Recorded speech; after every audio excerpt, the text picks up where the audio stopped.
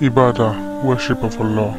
The purpose of humankind creation on earth is in order that people should know the Lord and worship Him as He should be worshipped. Allah subhanahu wa ta'ala says in the Quran, I have only created jinn and man that they may serve me.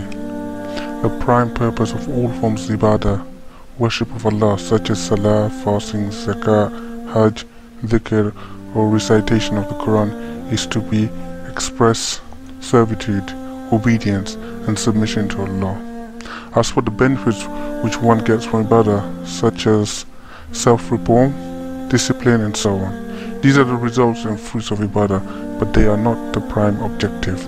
Imam al-Shatibi said, Ibadah has a primary objective and other objectives which follow the primary, in other words, secondary objectives.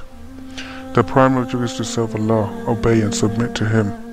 As for the objectives which follow, they include self-reform, righteousness, and so on. He continues to say, the prayer, for example, is initially to submit and humble yourself before Allah, by bowing and prostrating, and to remember Him.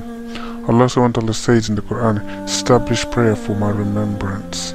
And He also says, prayer restrains from indecent and evil deeds, but verily remembrance of Allah is more important. This all means that the fact that the prayer reminds a Muslim of his Lord is more significant than any other benefit, because the remembrance of Allah is the primary purpose of prayer. Then of course there are other objectives which follow, such as it restrains from indecent and evil deeds. It is a source of comfort and relief for the believer. It is a means to realize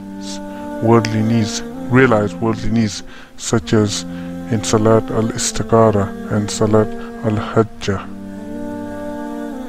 It is a source of protection, such as that mentioned in the Hadith. Whoever prayed Fajr, the morning prayer, with the Jamaat, he is under the protection of Allah. Like with other forms of Ibadah, they have benefit in the Akhirah, such as entering paradise and salvation from fire and worldly benefits.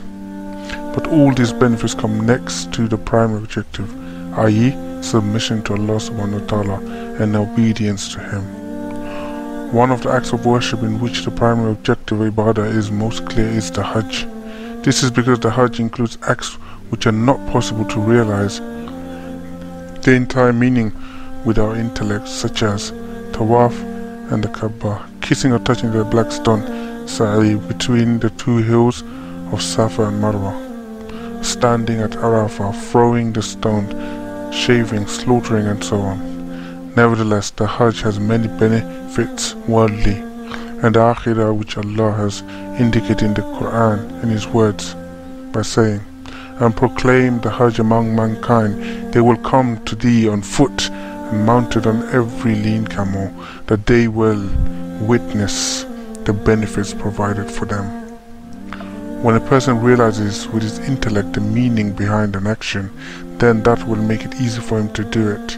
However, there is a danger here that one might miss the real sense of worship, which is submission and obedience.